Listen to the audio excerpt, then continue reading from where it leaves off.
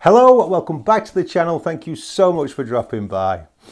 Now, one question that I often get is, what is a Bahtinov mask and how do you use one? Well, this is a Bahtinov mask and basically it's for focusing. Now, this one here has been very kindly sent to me by SVbony, and as you know, SVbony, I'm a big fan of SVbony products. I haven't come across really a bad product of theirs. And the great thing about SVbony is they have very reasonable prices compared to a lot of their competitors. And like I say, the products are always well made. And something as simple as this focus mask, again, it's a lovely, well made piece of equipment that's going to last you years if you look after it. Now, this particular one is all aluminium. I believe the metal that it's made, this part around the ring here, this red part, is aluminium. Again, which is just going to last you for years, really, looked after. And it's finished in this lovely red coating. I do like it, actually. A lot of SVbony products are having this like metallic red paintwork or finish on their products. I do like it. Now, there's not a real lot to say about this. I mean, that's basically it. Oh, and then of course there's the main mesh part. Now, this is plastic, but it's not a brittle plastic, you know. It's not one of those sort of plastics that you think is going to break easily. So, like I say, I think that's going to be pretty hard wearing as well. But of course, time will tell about that. Now, this mask by SVbony, the way they've designed this one is to use it a bit like a cap on a jar, if you like a lid. It's to just fit over the end of the telescope. But there is a little bit of caution I want you to be aware of if you are going to order one of these, and that is to really make sure you get the correct size. And one thing I have noticed, especially this one, even though this is 160 millimeters in diameter, like I say, it fits over the outside of your telescope. Well, this is, as you can see, my spider on this telescope, it's an external attachment. So this makes the outside of this telescope 170. So you do have a little bit of a problem where it's virtually exactly the same identical size. But don't worry, it's not a problem at all, and it's an easy fix. And if you do order one and it's just a little bit too small and won't actually fit over the end of the telescope, you can simply do this with the magic of video editing. Now, all I've done here is just simply sellotaped, that's all it is, just ordinary clear tape, two little prongs. Now, what you use for those is entirely up to you. I've just used two cotton bud stems or Q-tips, depending on what side of the pond you're from. Just that's all you need. And as you can see now, you just put them at like 10 to 2 if you like, and that will just fit onto your telescope like that.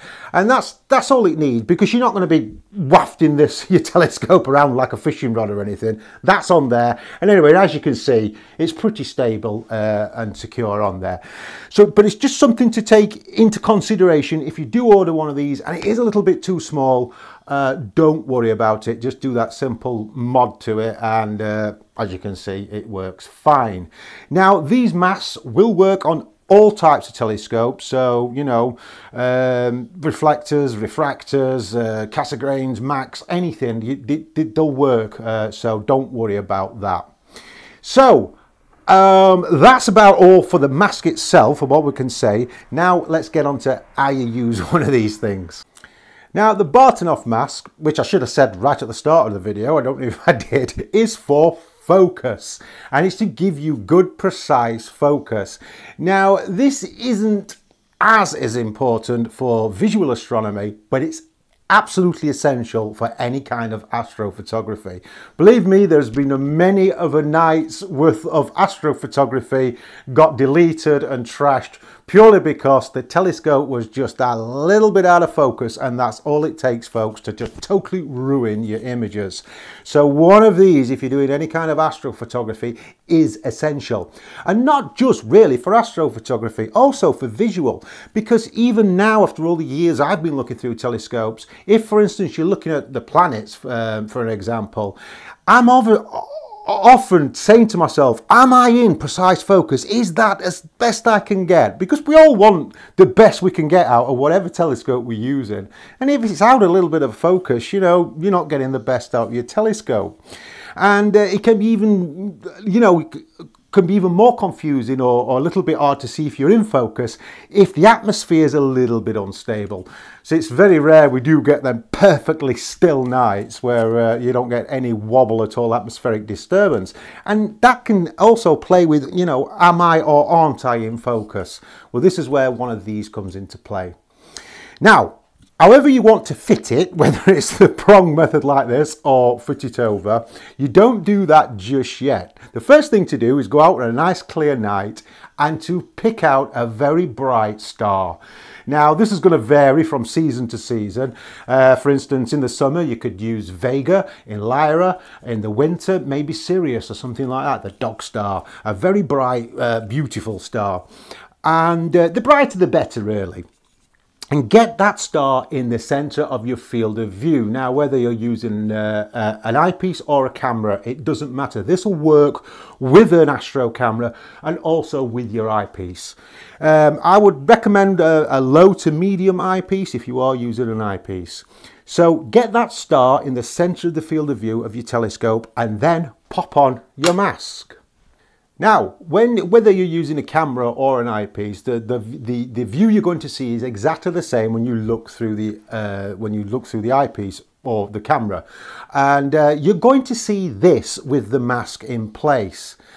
Now, let me just explain what you're looking at here. Now, that's not graphics. This is actually what you will see. This is because of the way the mask is cut. These little cuts, these fancy cuts on the front of the mask, will actually disperse the light for the starlight, if you like, and you get these like refraction spikes coming out because of the mask. Now, the center point is the star. So that's what you're looking at here, and then the star, and because like I say, the cutouts is going to just spread out the light from the star into this like sort of cross shape, if you like. Now, this image here that you're looking at, this is in focus. This is a telescope that's in focus, and this is what you want when you're tweaking the focus. This is the image you want to see through the eyepiece or the camera. And as you can see, all the lines are central. You've got like that big cross, and then that's the center line goes right through the center of that cross. Now, if the telescope was out of focus, you're going to see this. And as you can see, that center line now is way off center. And you would just simply tweak, you either rack your focuser in or out, and that would move these refraction lines until they were all kind of, centralized, if you like. And so you get this image here. And if we compare the two, you can see the difference.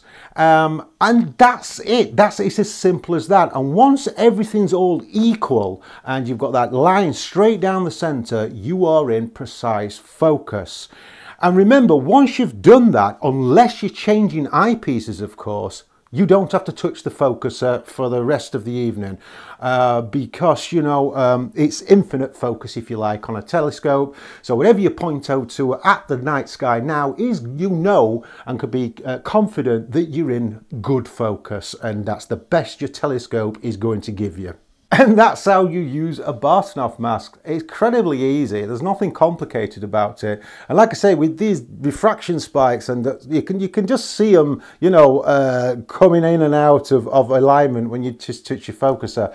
It's such a simple but clever little thing, the Bahtinov mask. I do like them. And like I say, it's an essential item for anybody that's doing any kind of astrophotography, really. So there you have it, folks, the Bahtinov masks by SVbony. And as you can see, they're a piece of cake to use, and it does make focusing a breeze, because it can be a problem. And I know a lot of you do have problem with the focus, and like I say, even I do sometimes. So just having something like this in your toolkit is really handy. Well, that's it for another video, folks. Thank you so much for watching. As always, please like, share, comment. Maybe if I've forgot something that you think is important that I should have mentioned about using one of these, feel free to leave it in the comment section. As always, folks, thank you so much for watching, and I will see you again very, very soon. Bye for now.